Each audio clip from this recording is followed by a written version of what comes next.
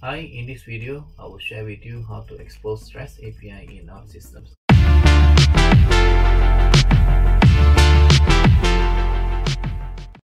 Alright, so in front of us, we have Service Studio, the IDE to develop application using OutSystems. And over here, I have actually set up web applications that we will use to demonstrate the REST API, to demonstrate on how to expose REST API. And also for that purpose of to actually demo that, I have already set up a product table with the following details like product name, product code, and so on and so on. And let's get started immediately. So to actually integrate using REST API, we will need to go to the logic tab, and when you right click on the REST API, you are given the two options to expose or consume REST API. Now if you would like to know more in details about the consume REST API, please feel free to look at the videos, it's already there.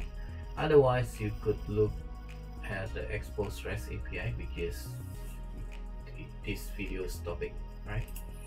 So considering that we want to expose product, so let's just call it as product API.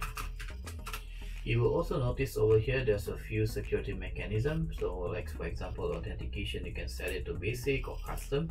And if you want to actually connect or leverage API token and whatnot, you could actually go into the OutSystems Forge, where you can see a number of tokenized API token like JWT and so on.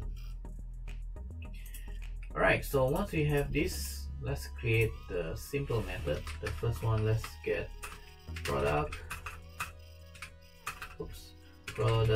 by ID. Okay, so this is a simple one. Since you want to alright, so let me, just a typo, let me delete that. When I want to get a product by ID, of course I will need the product ID itself. So by typing product ID, you should get a product ID identifier. If not, feel free to set it accordingly.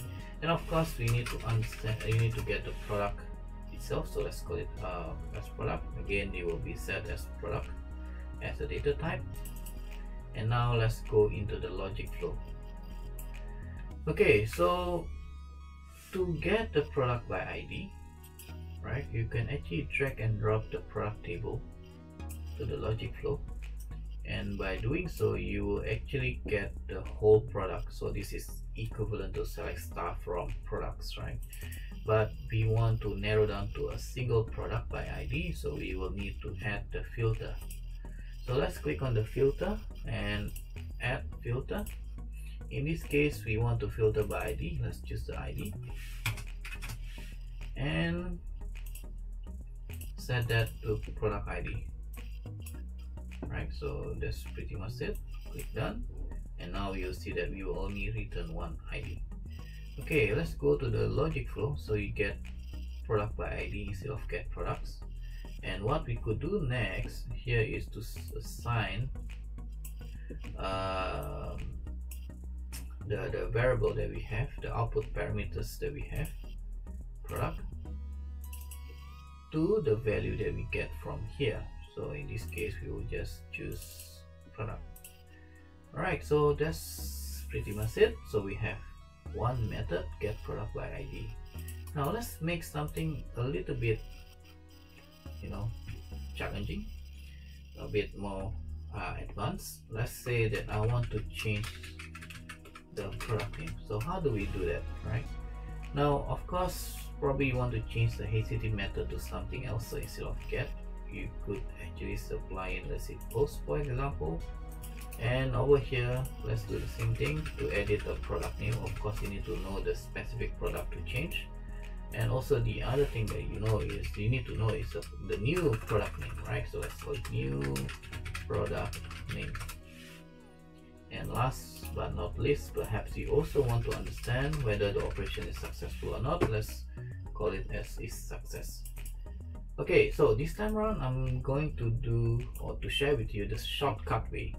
So remember, before on the get product by ID, we will, drag and dropping the product and change the filter.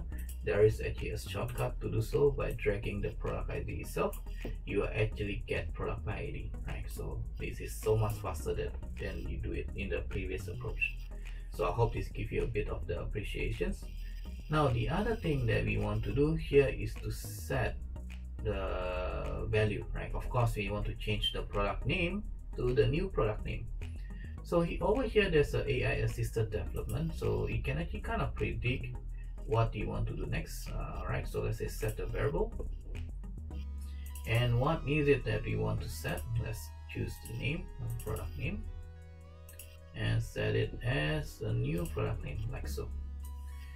Okay, now this time around we are still going to use the AI assisted development, and you will notice the suggestion is now very much very much narrowed down to the following, which is update product. So whenever when we make changes to it, so we will need to call the function to basically commit the changes that we have.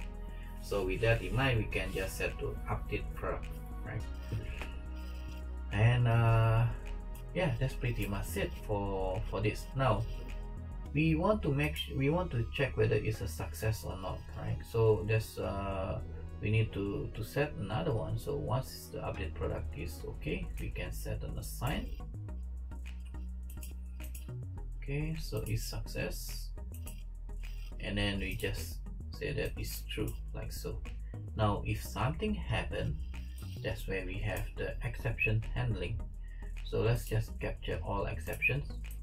So this is similar to your try and catch. So I'm just catching all exception. Of course, it can be a bit more specific. And when the exception occurs, what we want to do here is to set is success to false. That's it. So now we can compile it. Alright, so we have two methods here. So have a look. Let's have a look the API itself. So over here you can actually open up the documentations. So OutSystems will automatically create the API REST API documentation alongside the Swagger JSON as well. So as you can see, these are the two methods that we have just created. Alright, so that's it. Hope you enjoyed the video. I'll see you next time. Bye.